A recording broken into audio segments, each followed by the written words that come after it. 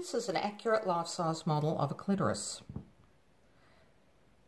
These parts are excited, and at rest they'd be a little more deflated.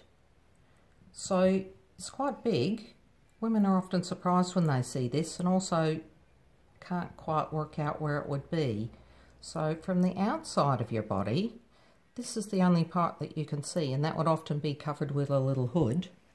But if you imagine that those are the little lips, and these are the bigger outside lips that have hair on them, and the real position is like that. So the outside lips don't correspond to where the rest of the clitoris is inside your body.